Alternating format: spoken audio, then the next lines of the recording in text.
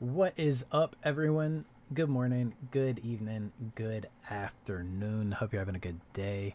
So, one thing in the news that I saw pop up, Brett Favre apparently stealing from welfare to help build a volleyball stadium for his daughter's college. Don't know a lot of the details about it. We're about to react to a video that'll give us all the details we've missed, all the details we need to know. I only know a little bit, but yeah, let's get into it. Hope you guys enjoy. Here we go. This is Jeff Pearlman, a best-selling author of several sports titles about legends across the sports landscape. We're talking people like Walter Payton, Roger Clemens, and Barry Bonds. While preparing his 2016 book titled Gunslinger, a written biography of Packers legend Brett Favre, Jeff interviewed over 500 people and worked his ass off, spending time with Brett's mom. He's got a really siblings, questionable aunts, uncles. past. Still put in the work. He did it the right way. From So what for I Jeff know. to say what he said on Twitter this week, you know Brett must have reached the all-time low. On the day of extended Favre relations, I want to share something. I wrote a biography of the man that was largely glowing. Football heroics, overcoming obstacles, practical joker, etc. Yeah, it included his grossness, addictions, and treatment of women, but overall, it was fairly positive. And looking at it now, if I'm being brutally honest, I'd advise people not to read it. He's a bad guy. He doesn't deserve the icon treatment. He doesn't deserve acclaim, image rehabilitation, warm stories of gridiron glory. His treatment of Jennifer Sturger was inexcusable. And now, taking money that was designated to help poor people in his state and funneling it to build checks notes. Because Mississippi is one of the poorest, so grotesque, so or it might be the monstrous. I absolute don't know how someone poorest like state that in looks the in the mirror. U.S. I just don't. So sincerely, don't buy the book. Don't take it out from the library. Leave it. There are so many better people worthy of your reading hours. So he was hot, and here's why. Recently, text messages between Brett Favre and former Mississippi Governor Phil Bryant have been leaked. Hold on. I run that back real quick. If you were to pay me, is there any way the media can find out where it came from and how much?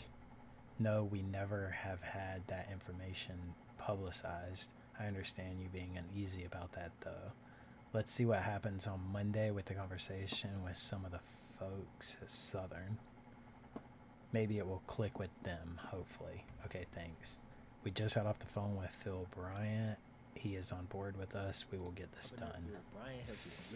According to MississippiToday.com, so, like, that's the sketchiest part of this whole thing. Governor Phil Bryant pushed to move welfare funds, which were intended for the nation's literal poorest residents, into a fund that would be used by Brett Favre to build a volleyball stadium on the campus of the college. Because apparently, like, he's claiming that he didn't know, hundreds of millions of dollars, but it still has fame and notoriety that afford him endorsement deals and sponsorships. It's hard to imagine that man flat out stealing money intended for poor families. But Brett Favre's character has been like the fact that like he even asked if anybody will find out, like that's what puts you in a bad spot.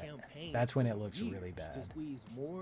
Because like apparently they're claiming that he didn't know that where the money was coming from. You know, he would have taken is how they're trying to credit frame for building the volleyball facility. And according to the text messages, the governor that he was working with was going to throw his name on the building. This is all despite the fact that it was funded with money intended for struggling families in their home state. They did not care at all. But when one of the governor's goons got arrested for misusing funds, a lot of it got traced right on back to Brett, which is how he got connected to this whole situation in the first place. And now that these text messages between him and the governor have come out, maybe they finally found the smoking gun belonging to one of Mississippi's most notorious cowboys. Now, Brett's gonna try to deny any knowledge of wrongdoing. Yep, the text messages show him asking, is there any way the media can find out where it came from and how much? A question that no truly innocent man is concerned with. One of the wildest parts of reading through this story was the fact that former Mississippi and that's the part that makes him look Phil the worst. Bryant has denied for years having any real involvement in pushing the welfare funds to the volleyball stadium, has now had direct text messages between him and Brett Favre, and the one I just can't get over were the discussions to throw the governor's name on the building. Like, that's like, I'm gonna do this dirt, but I'm gonna be proud of it, and I want to be celebrated for it. These dudes really be doing the lowest possible, most scummy imaginable, but then pass it off as something high and righteous. So you stole money from the poorest people in your state. My home state, by the way, which is the poorest state in the entire country. So you stole from the poorest people in the poorest state, then put it into a vanity project for your boy and had the nerve to call it philanthropy. It's crazy. Imagine if this whole thing would have went through and he would have had his name on that building. He would have been forever associated with unselfishness and community building. But really, you a scummy ass criminal thief who feel like you're above the people you put there to serve, which made it easy to take money that was meant for their basic needs, all in order to fund whatever BS project your friends brought to you. And Brett Favre in the same boat, cause he pushed for this every step of the way. Hell, it looked like it was his idea. But other than that, bros, it's time to jump in. So y'all know what time it is, man. Chew the way. Geek app, you should code flip all the give to the rich. She's controlling these budgets and making influential. Investigative journalism. Link to her full article is down in the description. She says that in July 2017, Brett Favre attended a meeting at USM, which included a few influential people. One of the most important people at the meeting was Nancy New, the founder of the Mississippi Community Education Center, which was responsible for divvying out tens of millions of dollars in federal welfare funds to help the state. In this case, she kind of plays a role like a reverse Peter Pan, straight up stealing from the poor to give to the rich. She's controlling these budgets and making sure that her friends and acquaintances get the money they want. Then whatever's left over, if anything, maybe that can go to the people it was actually intended to help. Nancy New, reverse Peter Pan, plays a big role in this, so remember that name. You got the now former welfare agency director, John Davis, some USM athletic staff members, and a few other people as well. This dude apparently is a former pro wrestler. Random, I know, but it's true. Now, according to the minutes or the... Like, that's the worst part. He knew what he was doing. He knew where the money was coming from. So, I mean, like, yeah, you really messed up, bro. You really messed up. Like, you can't do that. You can't do that. That typically helps poor families with food, health care, and basic needs. Now, the scope of these departments can go slightly outside of that, but federal law strictly prohibits temporary assistance funds being used for construction. Therefore, in order to get the funds, Brett and everybody in the meeting had to come up with an agreement that looked like they were actually helping needy families when they was really just helping themselves. And check this out, the Mississippi Department of Human Resources, their lawyers were the ones who guided Brett and company through the process of finessing the system and redirecting the welfare funds. So they ran them through a process that involved USM taking all the athletic facilities on campus and leasing those to the SMA Foundation for $1. So then the foundation could turn right back around and lease the facilities that they just leased for $1 back to the evil Peter Pan's nonprofit organization for $5 million. Now the process has since been called fraudulent, and Nancy New has a list of violations that she's been charged with. A little bit more on that in a second. Regardless of what would happen in the future, at that time, Brett was off to a hot start funding his project to get a volleyball stadium built for his daughter. But USM has a strict policy on starting construction, and it kind of works like guaranteed money in an NFL contract. So let's take the Kyler Murray contract, right? Of his total amount, $160 million of it is fully guaranteed. Well, that $160 million in full has to be put into a trust by the team before the contract is signed. In a similar fashion,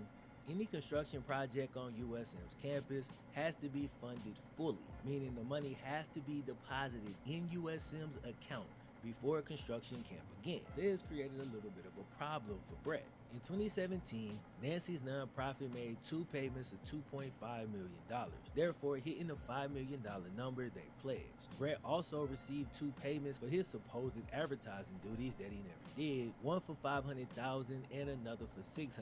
So we talking $1.1 million. Brett already had millions committed to this project through funds that were intended to help the needy, but that still wasn't enough. A year passed, and by 2019, the project was getting more and more expensive. Next thing you know, Brett needed another million, and he had come so close, he wasn't about to stop pushing. So he requested to meet with the welfare officials in January of 2019, basically to twist their arm for more money. Dude didn't care if you had to take the food directly out of family's mouth, but it turns out that Brett's funds were only one part of an even larger scheme, one that includes embezzlement of millions of public assistance funds and is being called the largest public embezzlement bust in state history. All the I didn't even know misappropriations about started any of catching that. up, funds frozen, budget cuts, people getting fired. But as people was losing their jobs left and right, Brett and Nancy spent time every day trying to squeeze that last little bit of welfare money out to finish funding Brett's project. Hopefully these people getting laid off don't need unemployment.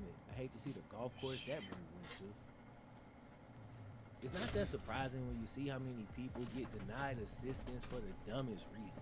The workers may not be aware, but the attitude of keeping as much money as possible away from those it's actually intended for is passed down from the top, from people like Nancy Newton, squeezing so messed pennies up. for the That's so Brett wrong. Favres of the world. Nancy has already pled guilty to 13 felony counts of bribery, fraud, and Goodness, that's racketeering for her insane. part in what's being called That's the absolutely largest insane. case of public fraud in the history of the state. And there's tons of leaked text messages to show. Brett and Nancy worked closely together. He even called her Nancy Santa, because he knew every time she came around, it was Christmas for him, never giving any thought to the pain he That's so caused to wrong. those who actually needed that money. At this point, charges have yet to be brought against Brett, and given his influence, especially in that state, dude being held accountable is something that may we'll not have to happen. see what Apparently, his happens. deposition was already canceled and hasn't been Oh, wow. rescheduled, and the chances are pretty high that he'll walk away from this with a slap on the wrist. Man, sadly, this stuff happens all the time as the system is built in a way that makes it easy for those in power to bend or just completely break the rules routinely and not be punished for it. Hell, a lot of times they're praised for it. Imagine how many of these. That's really how it field is when they got a builders we lot of gotta money. see on It's college just, campuses. Crazy. it's actually kind of rough. Like, people with that kind of money can do a lot, get away with a lot, just because like they got the money to pay for it. It's pretty messed up. It's pretty messed up. Hey, I hope you guys enjoyed. I hope you learned something different about that situation. It's really messed up. Hopefully some things change. Hopefully we'll see what happens with it. And that's all for this one. I will see you in the next one. Peace.